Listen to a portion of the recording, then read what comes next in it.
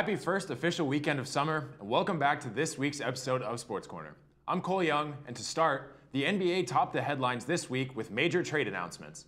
The Washington Wizards finalized a deal to trade All-Star guard Bradley Beal to the Phoenix Suns in exchange for Chris Paul, Landry Shamet, a package of future second-round picks, and multiple pick swaps.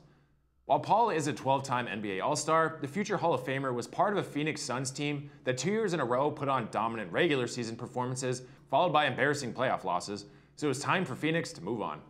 However, it seems that Washington's already fielding offers to trade Paul, so it seems likely that Washington will not be his final destination.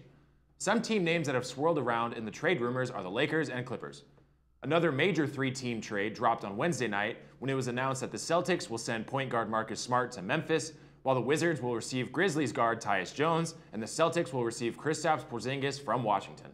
Aside from the basketball news, the College World Series is quickly wrapping up.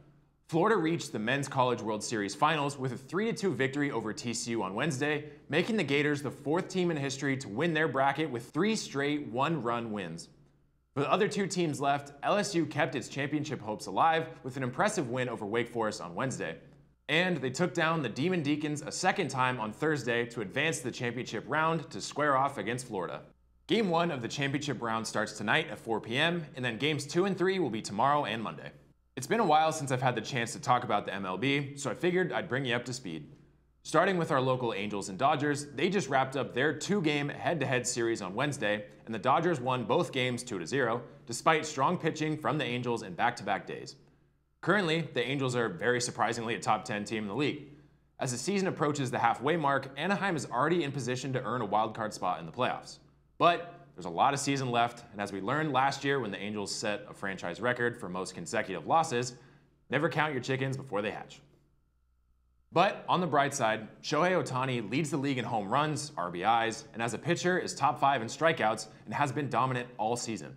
On Wednesday night, in his first ever start against the Dodgers, he pitched 12 strikeouts. Hopefully, the Angels can find a way to keep him on the roster. Unless you're a Dodgers fan who is holding out hope, Ohtani will be wearing the Dodger blue in the near future. The Dodgers aren't too far behind the Angels in the overall standings and are just hanging within the top 10. First baseman Freddie Freeman is batting over 300 at the moment, Max Muncy is leading the team in home runs, and Clayton Kershaw has an ERA below 3 and over 100 strikeouts, so the Dodgers are still in pretty good shape. Lastly, the San Diego Padres are lingering just below 500 and are towards the bottom of the pack of the league, but it's a very long season. The Angels head to Colorado this weekend, the Dodgers are hosting the Astros, and the Padres wrap up their series with the Nationals tonight and tomorrow. My prediction of all 3 Southern California teams making the playoffs is still very much alive, so tune in to see how the rest of the season plays out. Staying with local news, the PGA Tournament made its way to Los Angeles this past weekend for the US Open at the LA Country Club. Newcomer Wyndham Clark emerged victorious on the weekend, fighting off legends like Ricky Fowler and Rory McIlroy. Clark captured his first win on the PGA Tour at the Wells Fargo Championship just 5 weeks ago and had only made the cut in 2 majors before this weekend. The Denver native will be back this weekend in the Travelers Championship in Cromwell, Connecticut.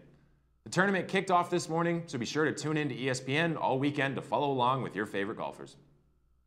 Also this weekend, the U.S. men's national team will begin its quest for a record-tying 8th Confederation Championship as part of Group A in the 2023 CONCACAF Gold Cup. To start off the group stage, the U.S. will be taking on Jamaica tomorrow night at 6:30 p.m. The U.S. MNT won the inaugural tournament in 1991 before being crowned champions again in 2002, 2005, 2007, 2013, and 2017, and 2021. As I said, winning this year will tie Mexico's record with 8 titles.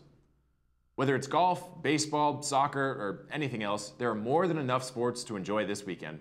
Enjoy the official start to summer, and I'll see you right back here next weekend with more news and updates. I'm Cole Young. Have a great weekend.